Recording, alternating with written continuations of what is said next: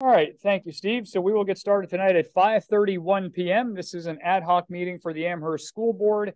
It is Wednesday, September 6th, and we are meeting tonight to discuss the nomination process that the board undertook to nominate a new member of the board when Victoria Parisi resigned.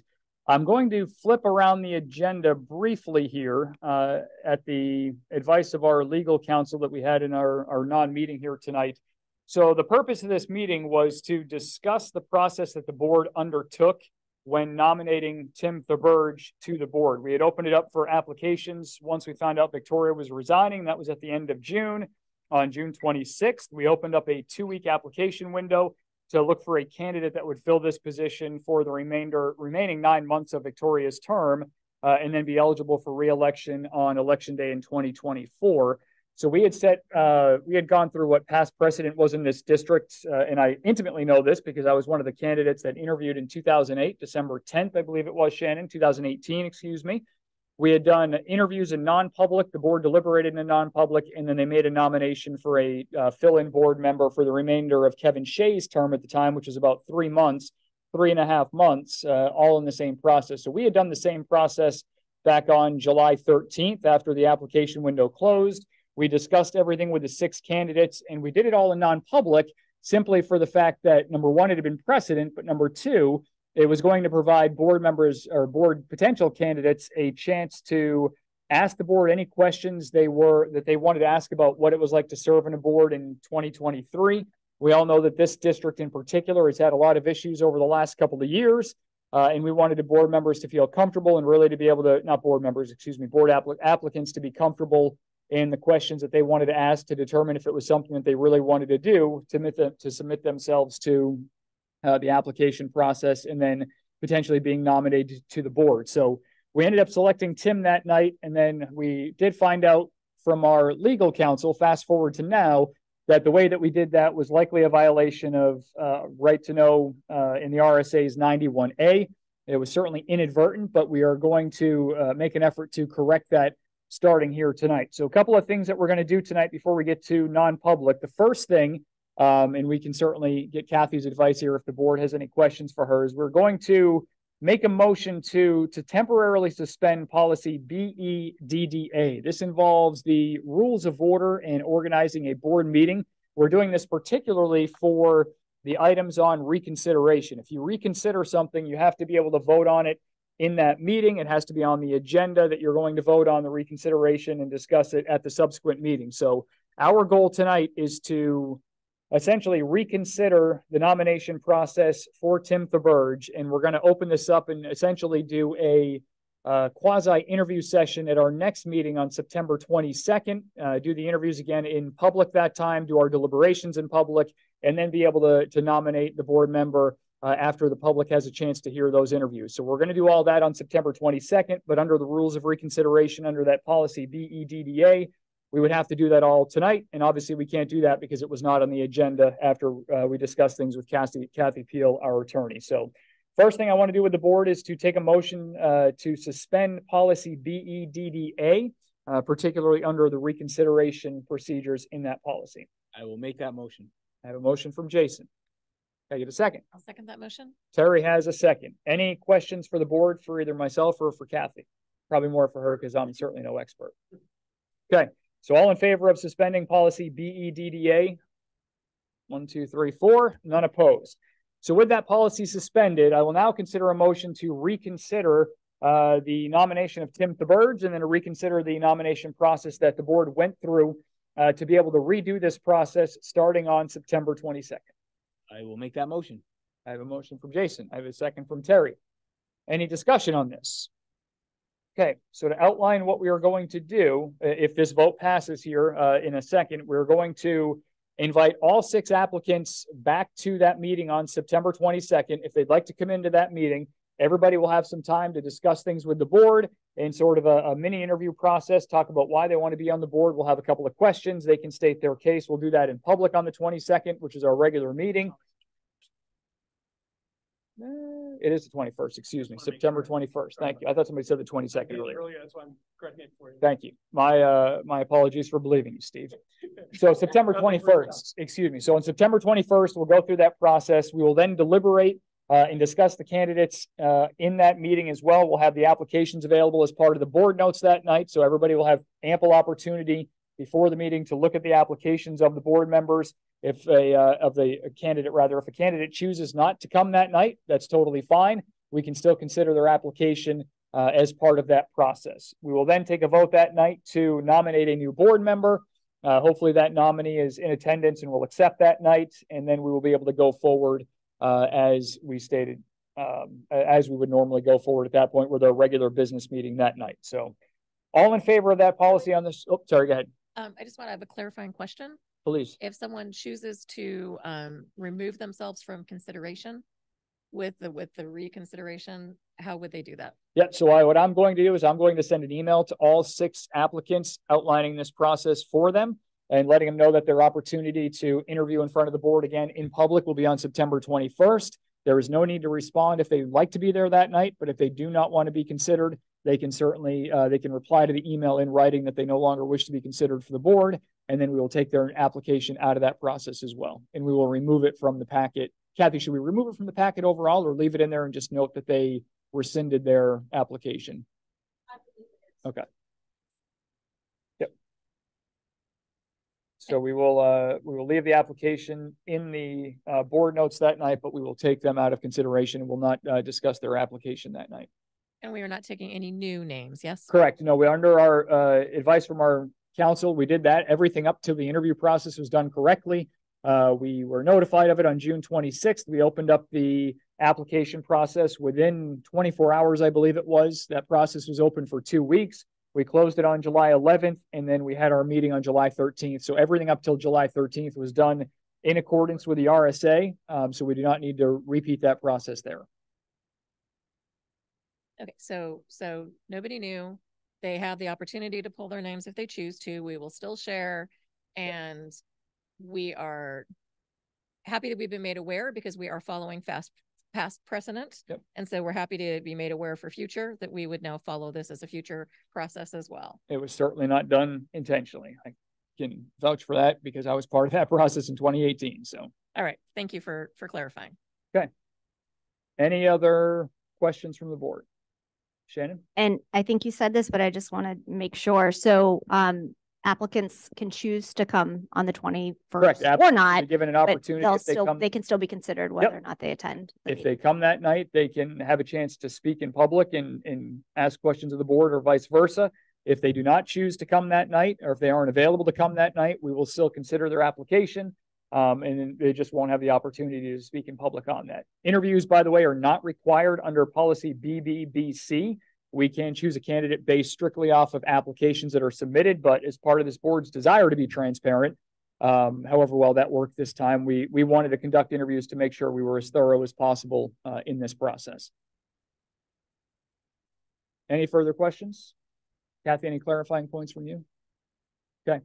So with that, I will call a vote to on that motion today that I can't remember the exact wording of, but I will call a vote on that motion. 4 in favor and none opposed. So with that, any other comments from the board tonight before we open up for public comment? Yeah, I would just like to extend another thank you to all the candidates or applicants rather who put in. It was a really great applicant pool, and I think we're really lucky in this town to have the level of engagement that we do. And I was also at that 2018 meeting, so this past precedent seemed familiar to me as well. So like Terry stated before, as a board, I'm grateful that this was brought to our attention and that we have an opportunity to rectify the process. I feel sorry that we have to do this, and certainly wouldn't have done it otherwise had we known. So thank you. Okay. And I will note that we had a couple of votes over the summertime that were all unanimous with Tim as our board member at that point. So we will reaffirm those votes and retake those votes during our meeting on July 21st, just to make it official that those votes are again, those items, those motions are again voted upon accordingly. Is it ratifying those Okay, so with that, I will open it up for a public comment. If you'd like to come to the microphone in person, you'll have 3 minutes. Say your name and town of residence. We do have a Zoom audience tonight. Steve, I'm not logged in, so if you don't mind telling me if we have anybody on Zoom that would like to speak. The directions for public comment on Zoom are in the chat box, so please fill out, please do everything that it says there. Type in your name and your screen name, turn on your camera, say town and name and town of residence, and then you'll have 3 minutes as well. So anybody in person like to speak tonight?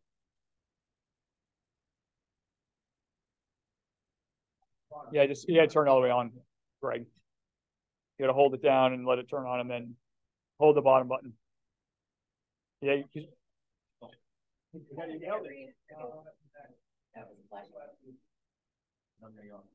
No, you gotta hold the mic, hold that button on the bottom until it turns green. They're touching. All right, I need Tim over here. All right. Name and town of residence. My name is Greg Fritz. I reside in the town of Amherst, New Hampshire. Thank you. Thanks for your comments for this. I just want to get a couple of things clear. So there is no 5th board member right now. There's still a vacancy. Is that the current? Correct. That's why there are just 4 of us up here tonight. Got it. Okay, let me clear that. And then I'm someone that would like to interview again in public for that September 21st or whatever day it was.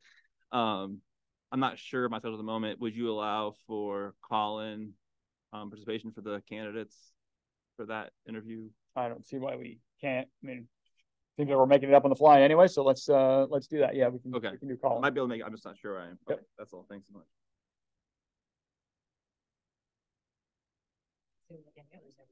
Yeah. If you can do Zoom, Greg, that would be probably better quality than a cell phone. But if whatever you have is fine. Go ahead, sir. All right. Aaron Kaplan, Amherst, New Hampshire. Not much to say other than thank you very much for taking the matter seriously to every member of the board. Whether a board or really anyone makes mistakes isn't a measure of what that board or person's character is. It's when mistakes are discovered, how they are handled. And this board is handling this very well. So I just want to say that there's not much more to say other than that. So thank every one of you for taking the matter seriously. I do have one question. I don't know if you can answer or not, but on the 22nd, is that 21st. The 21st? 21st. 21st. I think I just saved a lot of, yeah, I think you just saved a lot of people a headache. Sorry. Oh, okay. So I didn't get that from nowhere. Okay. Thank you. Just a quick question regarding that. Is that just like any other meeting with his public input before and after I guess the meat and potatoes? When you guys actually discuss, is it open for public comment prior to you guys going into discussion? No, I think it's a board decision. So the board will, because we're going to interview the candidates that night, and then the board will deliberate that night. We'll make our decision, and then we'll open it up for the rest of the meeting. If you have public comment about it after the fact, sure, but we're not going to take election stump speeches essentially for or against somebody as part of that night. You can have public comment after the fact. If you have comments that you say, hey, I don't agree with your decision here, that's allowed, but we're not going to open it for public comment on who you think the best candidates are. You'll have the opportunity to vote on a candidate when that position comes up for re-election in March. Okay. Then I guess I would expand just slightly more. I pretty much said what I needed to say last time. Sure. With this board has the authority to put in to place whoever you see fit. I would just ask that you take into consideration what was discussed. I'm not advocating for any one particular candidate.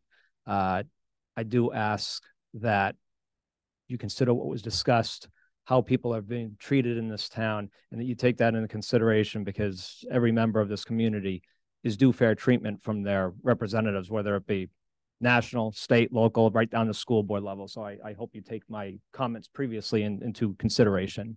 And thank you. Thank you. Anybody online, Steve? No one with a hand raised, sir. Perfect. Any letters to the board are always a way to communicate with us if they want to communicate. Yeah, I mean, certainly anybody that has opinions on this process can certainly send us an email at asb@sau39.org.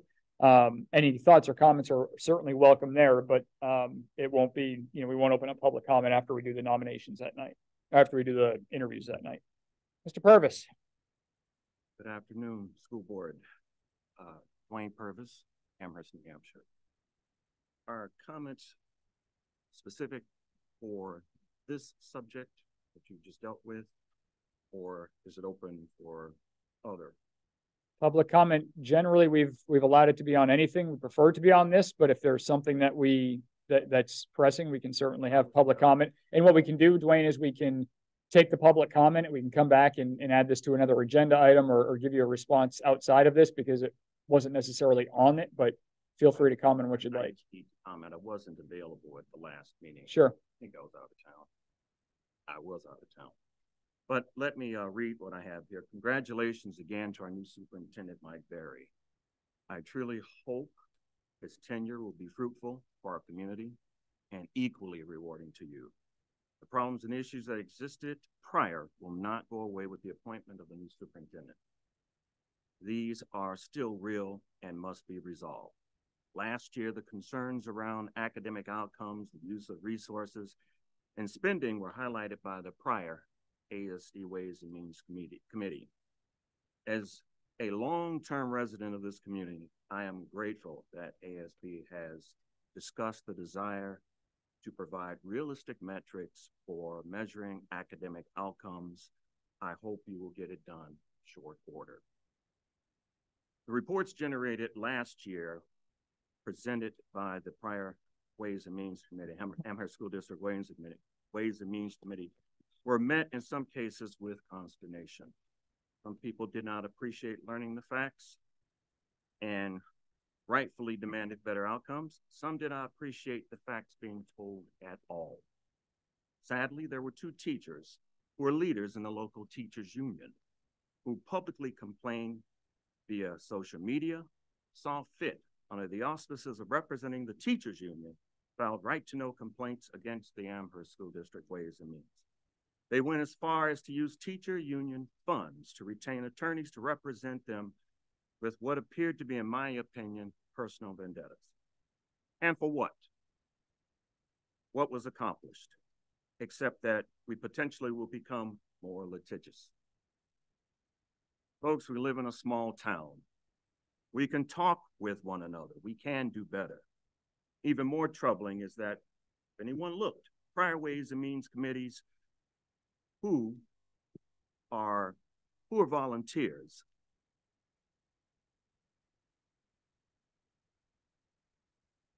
also violated right-to-know laws, but it's been overlooked.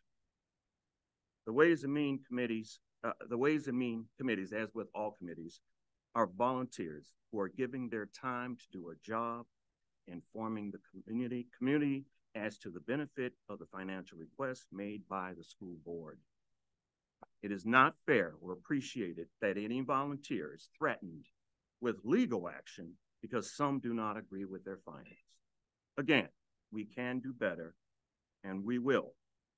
I hope the focus of this board will be on the real issues confronting the school district: academic excellence, spending, not pet projects.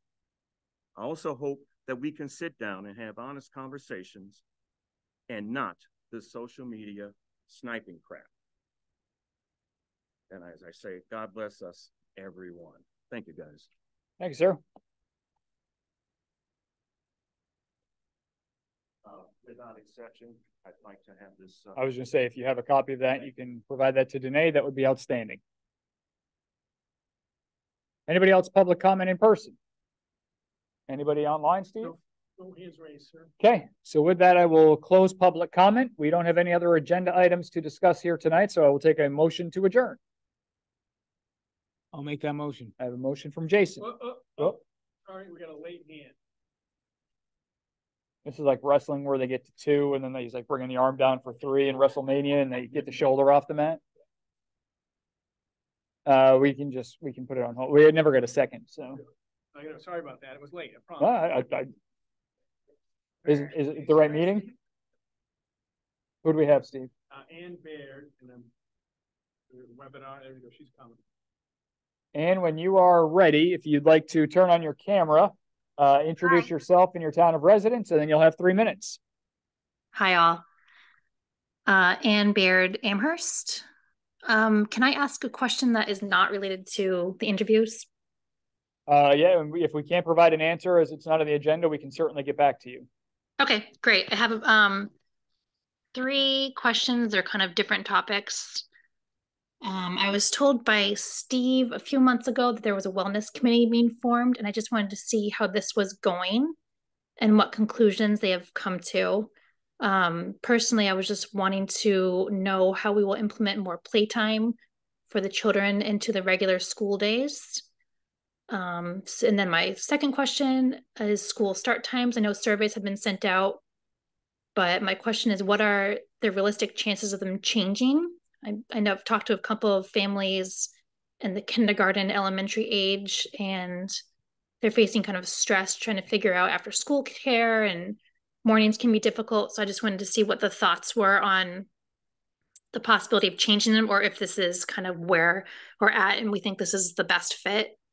And my last question is thoughts on adding SRO officers to Clark Wilkins. Okay, so none of those, I don't know that I can answer the second one. The second one for you, Ann, is going to be a SAU-wide decision that we'll reevaluate in the spring. For this school year, those times are set in stone because everything else is based off that schedule. But this is something that's voted on among all 3 boards of SAU 39 to fit bus schedules. So nothing will change this year for that. But I presume that we'll go through the process again in the spring of reanalyzing that. And certainly I invite you to email the chair, Christine Peters of the SAU 39 Collaborative Board, and bring this to her attention and make sure that she can put it on an agenda item for down the road, because our board doesn't have the authority to do that. As for number 1, Terry Beam is our representative on the Wellness Committee. If you'd like to email us at the asb@sau39.org email, we'll be able to provide better answers. A better answer for number 1, I can have Terry reply directly to that. And then for number 3, Steve, I don't know if that will be something, or Mike, I don't know if that'll be something we'll openly discuss, but you can certainly email us and I can have Mike Berry get back to you on that. Okay, great. Thanks for your time. Thank you. I did it again, Mike. I will eventually get it right that you're sitting to my right and not Steve anymore. Steve, anybody else? That's it. Okay, now I'll take a motion to adjourn. I'll make that motion. Jason made a motion. Can I get a second? Terry with a second. All in favor? All in favor, yes. We are adjourned tonight at 5:53. Thank you, Danae. Thank you, everybody, for coming. And thank you, Kathy, for your advice and your time.